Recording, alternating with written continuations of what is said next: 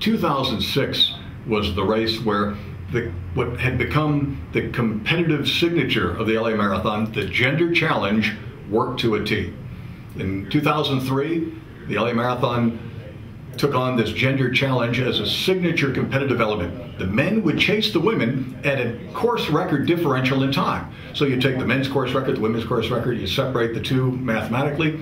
Let's say it's 16, 17 minutes. That's when you start the women. Exactly that time differential later, the men start. Time differential 16 minutes and 46 seconds, and they're off.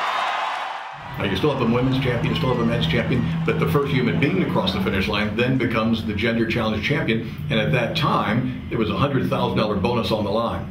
Well, people used to think running was boring. With the gender challenge in place, especially in 2006, Getawami from Ethiopia, a world beater, a tremendous Olympian, and a medalist in the Olympics, mostly on the track, was hooked up in a great duel with Lydia Grigorieva from Russia, who would go on to win major marathons later on in her career, but this was just on her ascent.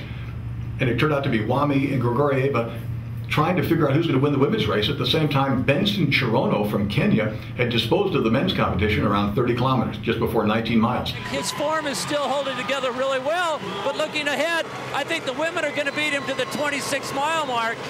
It's just a matter of whether he can close that last .2 and get him or not. And they still have to sprint to win their race. But with every passing stride, Chirono was eating into that 60-minute and 46-second course record differential between the men and women, and the last 3 blocks of that race turned out to be one of the most exciting finishes in all of marathon history, as Chirono was coming up on those 2 women who had yet to settle their race. Lydia Grigorieva had to outkick Getawami to win the women's race. The course record goes down.